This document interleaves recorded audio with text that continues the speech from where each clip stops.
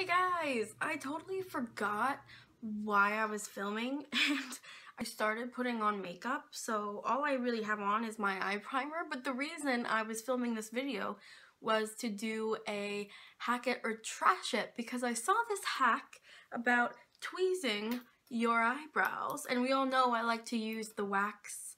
I made a video about this a couple months ago, how I do my eyebrows, but I saw a hack online about using Orajel where you're going to be tweezing, and apparently it numbs it so that way when you tweeze it doesn't hurt as badly. So I have some Anbizol, which I'm guessing is some form of Orajel. It says that it is a oral anesthetic, and so I'm gonna use it. I have a little like sponge applicator and I'm just going to kind of glide it on. Online it says that you remove it and then you tweeze your eyebrows, so I'm going to be doing that. So let me just move closer real quick.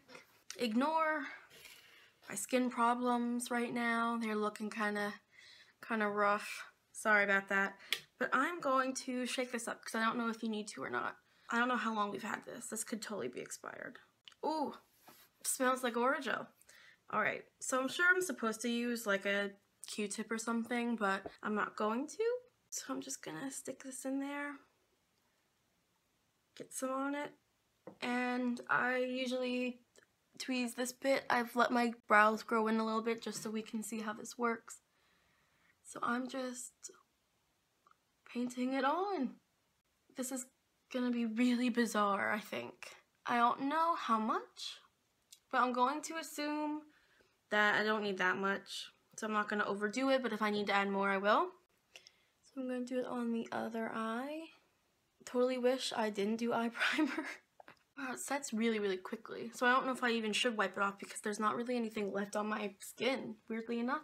I'm just going to put that anywhere that I might tweeze. Alright, I think that should be enough. So let me close this.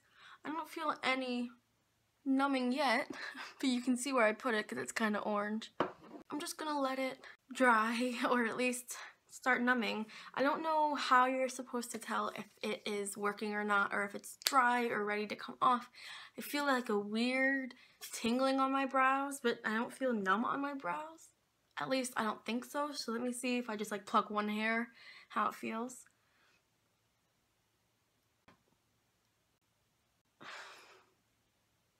It still hurts. This is why I prefer waxing, because plucking really hurts for me. No, it still really hurts. It hurts as though I didn't put any on. Do I need more? I'm gonna use my finger instead.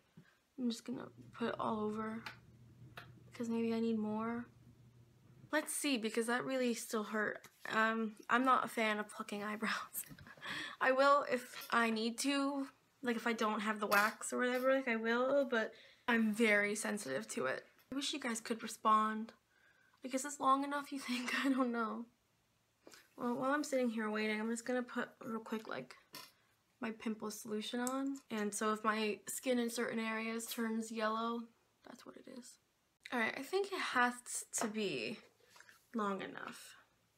Right? So let's try again.